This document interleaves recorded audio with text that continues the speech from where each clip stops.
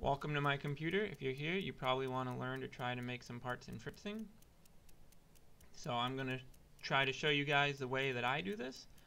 This may not be the quickest way, but I have found it to be pretty reliable. So I often need to make SMD parts that are on normal, or I need to configure them slightly for the PCB layout that I'm going to use. Or very commonly, I want to make long leads on my SMD parts like this so I can hand solder QFN packages. Fritzing doesn't have an onboard parts editor, so we have to do everything in external SVGs, and SVG is a scalable vector graphic, and so what we need to know about that is that it's actually saved as text files, so we can edit it. We can edit the text files to edit the factors itself.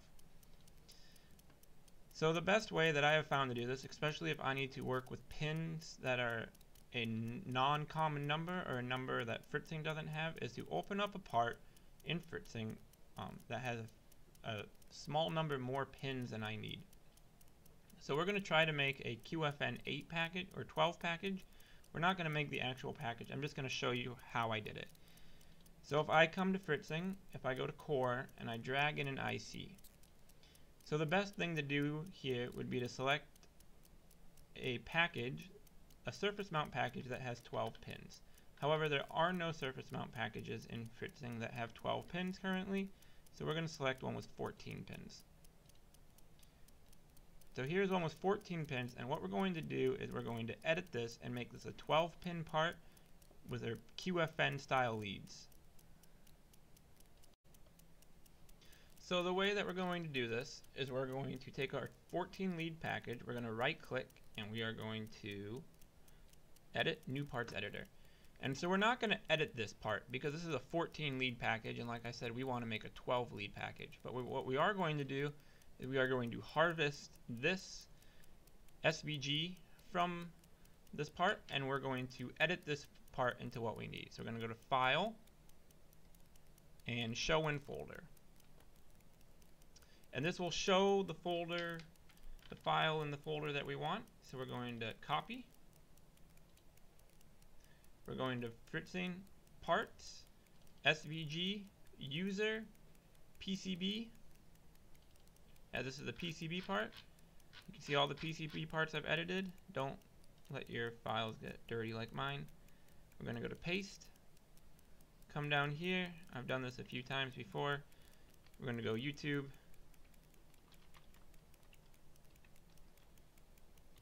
QFN2. Oh, not that. Give it some long 2 so I can find it later. Alright, now if we right click this and we edit with Notepad++, I've done a little bit of editing in ++ on these. It's good if you need to add holes or add other components that aren't in your component that you need. But your main thing that you need to understand here is that Fritzing are kept in 2 groups, a copper group and then a silkscreen group. Notice that in your copper group, I start with connector pad 0 on my ID, and I go to connector pad 13. So 14 pins in all. And then on my silkscreen group, these are all of my lines. Notice that they are in the color of white. Fritzing doesn't care what color your parts are, it only cares about what group it is in. So anything in this group will show up as anything in this grouping will show up in your silkscreen, while anything in this grouping will show up in your copper. So if we want, we can delete one contact, and I'll do this here just to show you that we can. Bring up our G. It shouldn't matter, but I like to. I'm going to go File, Save, exit out of that, and open this up in Inkscape. So here we are in our Inkscape.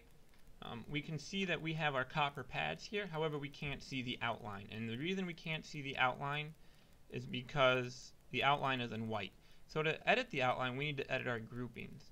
For some reason, Inkscape doesn't import the groupings very well into the layers format, while other vector graphic programs like Adobe Illustrator do, but it's fairly easy to work around. So we're going to go to Edit, XML Editor. XML is a machine code. I'm going to scroll this down, expand our Inkscape the grouping G21, there's a title G25, that's what we want. And you'll see if I click on these that the lines are there. So if I don't change anything, they'll show up just fine. However, I like to see them. So I'm going to click on my little Edit Objects palette there, go to Paint, go to Wheel, drag it to black, close out. Do that to all of them.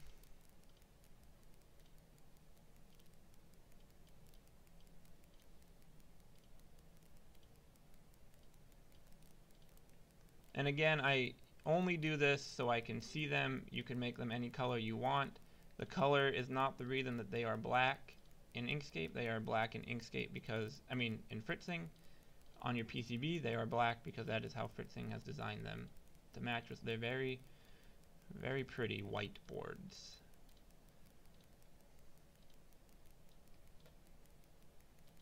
Alright, there we go. So now we have a 13 lead package because we deleted one before, but we need 12. So we can come down here, we can go to connector 12. We're going to delete this because we start at 0. And so now we really have 12 lead packages. So now my packages aren't QFN, they're actually a really poorly SSOP package lead setup. So we're going to go to package 4, which on my chip would be chip 5. And we're going to manipulate this and by moving it. So what we can do here is we can move this with our X and our Y. Let me zoom in so you can see. And know that Inkscape treats all objects as the bottom left as 0, 0, so real Cartesian coordinates. We can set our width to 2, and we can set our height to 0.6 to match the others. Do it for another one here. We can increase our Y. We can decrease our X. We can set our width to 2. We can set our height to 0.6. And there we go. So we can move all the way around this. And in a similar way, we can edit our silk screen. And you would have to get these dimensions for what you're trying to do from your data sheet, from your parts. But this will allow you to manipulate anything that you need. Let's finish this up, kind of make it look a little bit.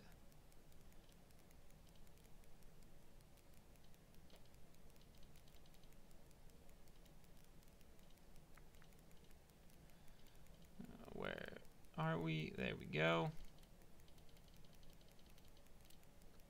Alright, so now we're almost done. But let's say that I have a really hard time soldering component leads. And I want to make one component a little bit longer than the rest. So just like before, going to come up, get it there, but we're going to give it a width of 8 and then a height of 0.6. Alright, so now you'll notice that my copper lead is off the edge of my sheet. So I need to go File, Document Properties. If I don't do this, it'll get cropped. And also this sheet is what you use when you click and drag in your PCB view on Fritzing, so it's good to have a good size. Expand your resize page to content and hit resize page to drawing or selection. And now I have, this is my PCB layout part. I can go File and Save As. Very important. Don't save as a Inkscape SVG because that will save peripherals in your SVG file that you don't want, but save as a plain SVG. Save as what you've got it. Save. Would you like to replace? Yes, every time. And now let's go back to Fritzing. So here we are back in Fritzing. Again, we want to make a 12-part component, and we were editing a 14-part component. So what we're going to do is we're going to close out of this without saving. It won't let me close. Okay, so we shrunk it down, and we're going to drag in a new 12-part component. Again, there's no 12-part SMD component in Fritzing, but what we can do is we can drag in this generic ICs and select 12. We're going to right-click, Edit, New Parts Editor, And so now we have a 12 part component with 12 pins on our breadboard, 12 pins on our schematic, and 12 pins on our PCB. So here we're going to go File, Save as New Part, and so this is going to be QFN YouTube.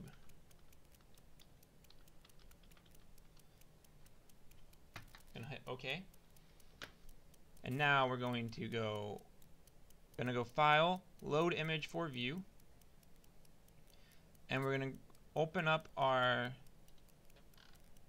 YouTube QFN 222222.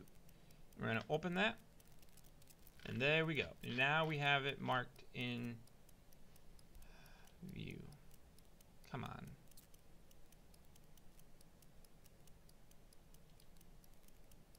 Fit to window. Okay, so we're going to go select graphic for pin 1, and we're going to work our way around for each pin, selecting the graphics.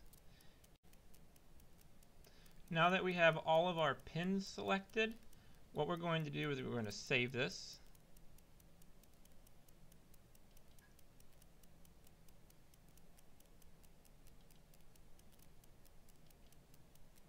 Hit OK. We're going to close out. Okay, so looking at a clean breadboard, we're going to drag in the IC that we just created. Going to rotate this. And then we're going to come over to our schematic. We're going to look at this 12-pin IC. Let's drag in something from core. So let's say that we've created a magic IC that uses a resistor and a capacitive value to flash and LED. So in classic style, we're going to drag our cables together.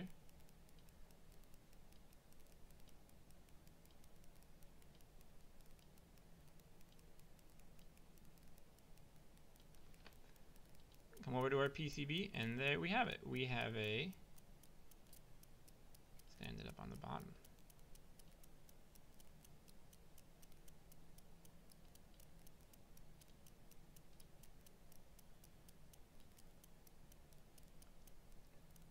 We have our 12-pin connector that we can use.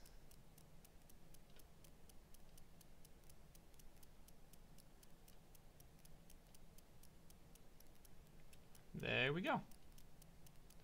We can drag that out, and we have a custom non-standard part number surface mount resistor. So thank you very much. There's a couple other videos, and we'll go over how to update the schematics